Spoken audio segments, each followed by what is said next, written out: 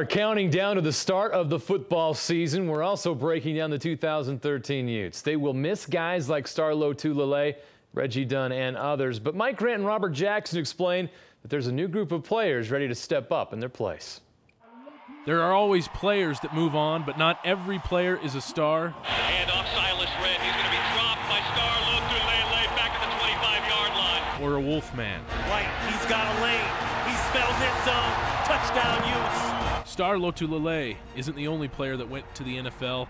3 of 4 starters from 2012 moved on to play Sundays. With 75% of the D-line gone, who do the Utes have? Nate Orchard will start at left end, and it's plays like this. It's taken away. Case Bakafu has stripped it, and he scores. He walks into the end zone for a touchdown. That are the reason he is here. He just needs more of them. Trevor Riley will be at right end, and the question for him is if he can come back from an ACL tear, but him being back in a pass rushing role. Here comes Utah. They're going to pass it, and the ball knocked out at the line of scrimmage. Trevor Riley got it. Will put him back in his natural position. On the inside, it is all about who will step up at D tackle. Tenny Palapoy got plenty of playing time behind Star, but is he ready to start? LT Tuipulotu, Stevie Tuikolavatu, and Seni Faunuku will also be in the mix. No doubt about it, it will have to be a team effort. Offensively, how do you replace 2,560 yards? Back, they'll hand it off again. White's going to bounce this one to the outside. 45-40, 35-30.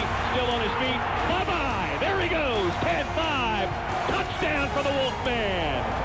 The latest in great Utah running backs, John White IV, nearly accounted for a third of the Utes' total offense the last 2 seasons. The Utes have 4 horses in the stable ready to take the baton. Then using that bruising downhill style of running. Kelvin York, when healthy, is an every down back. He is a powerful downhill runner that refuses to go down on first contact. After York, Bubba Poole, Lucky Radley, and Carl the Truth Williams all made their cases this spring to get reps, but they cannot rest easily because Texas prep star Dravian Young and 3 other recruits will be on the hill this fall. The Utah offense wasn't good enough last season. That's why Kyle Whittingham hired Dennis Erickson as co-offensive coordinator. If you listen to the pundits, it won't matter. People are down on Utah next season. Erickson joined the UTEcast this week, and he's well aware of the low expectations next season. Coach, I know in your career you've moved around a little bit, college and NFL. Do you feel pretty settled in here at Utah now after spring? I think moving around is maybe an overstatement a little bit with me, but I really like it. I like what I'm doing. I like my role. I've been there. I've done that. I've done about everything in football, and I'm just enjoying it. Being around the players, being around the staff. Hopefully I can contribute to take this program where we need to take it, and it's been really enjoyable for me. And again, I can't wait till this fall and see where we're at. I believe we're going to surprise people. I really think we can do some things offensively. And we got some weapons to do it with. So I'm settled in, and it's I'm really looking forward to the fall. And I think the biggest thing for me is to instill some confidence in what we're doing offensively as a group. To me, that's the most important thing, is we can get things going, have confidence in ourselves, believe in ourselves, and we'll be successful. And that's up to me. And having done that with the whole football team, doing it with the offense will be fun, and the pressure and all the headaches that you have are cut in half. There were some betting lines that came out a week ago from the Golden Nugget that has Utah as underdogs in most of the games. Can that be a motivating factor when your team looks at the lines and they're not really favored? Does that bring put a chip back on the shoulder? Does that help? Can that help a football team? I don't think it's about the lines or anything like that. It's about respect. And, obviously, whether it's a magazine or whatever it is, people do not think that we're going to be very good.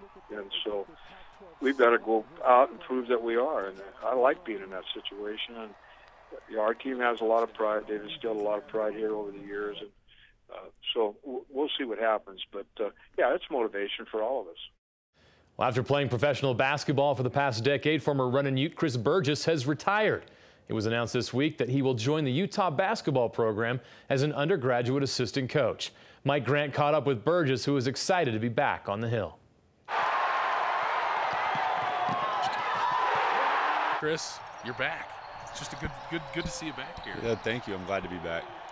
Salt Lake is home to me, and Utah's where I played.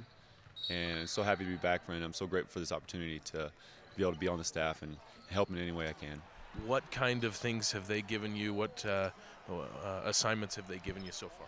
So it's pretty young right now in terms of how long I've been on the team as a staff member, and just working with the guys, getting to know them, building relationships with them, understanding my role is probably going to be with the big men, obviously, and Krystkowiak, coach, does a really good job with them, but just kind of out on the floor with the summer, pick-up games, kind of watching them, see what I can help out there. But just a number of things I can do, and I know as the season progresses and summer gets over with, my role will get bigger and bigger. But right now, just trying to get to know them and build relationships. That's fortunate, too, to come back here. Coach Krystkowiak gets you a job right away. Talk about your career overseas, and while it's probably bittersweet for it to end your playing career, you had a successful career. I did. I played 11 years overseas. I was able to see a lot of countries. I didn't just stick in one spot and didn't stick in one continent. I traveled as much as I could. This past year, I went into this year about 90% sure it was going to be my last when I went to the Dubai, Abu Dhabi, and the United Emirates. And it is bittersweet, but at the same time, something like this to fall into is more exciting to me than going back and playing overseas. That's how excited I am about this opportunity. We get to go to work and you get to be on the court. You get to help guys get better. I was able to be coached by a lot of great coaches around the country and around the world, and it's one of those things where I feel like I can learn from a great staff here and try to pay it forward to some of these younger kids on the team any way I can, off the floor and on the floor.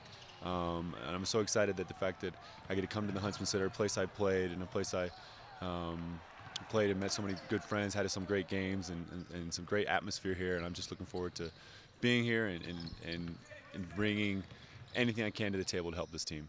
What's one great memory you had here in the Huntsman Center? Do you remember one specifically? I think it was BYU. We had a really good game. I want to say it was on ESPN, and BYU was really good at the time with that three-headed monster of Leday, Whiting, and Wesley, and it was one of those games that was for the Mountain West title was on the line, and we came out on top, and I just remember the fans just being sold out, and that game is really familiar to me because obviously your rival school and a lot went into that game, but that was a really big one that I remember and we still talk about when we get together and kind of reminisce. Tell us about what's going on right here, right now. It looks like the youth basketball camps. What's going on? There's about 120 teams from all over the state, and I think a couple teams out of state, and all levels, freshmen and the junior varsity and the varsity level, and we use all the facilities we can here at the U. Every college does it, and we hold a great one. We think it's a great place to be, and a lot of good teams here, especially from the state, and they're just going against each other and trying to get better and gel as a team to prepare for the season in the high school level. Awesome. Chris, thanks a ton. Thank you for talking with us, and welcome back. Thank you. I appreciate your time. End around, gets a block from Wilson, and what a block it was.